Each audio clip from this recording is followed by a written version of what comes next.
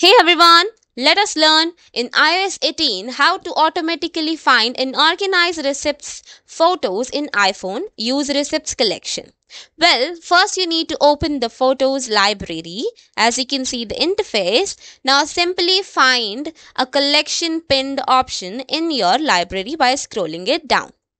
As you can see, let's find out. Here is the pinned collection option.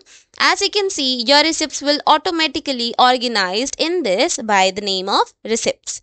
Simply click on that to go to those receipts or the things you have saved in this or were written or were automatically saved in this.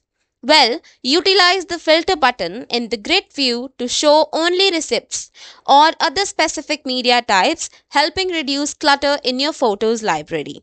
Or if you want to find it quickly, just check the recent days views to quickly find any receipt taken within the last few days.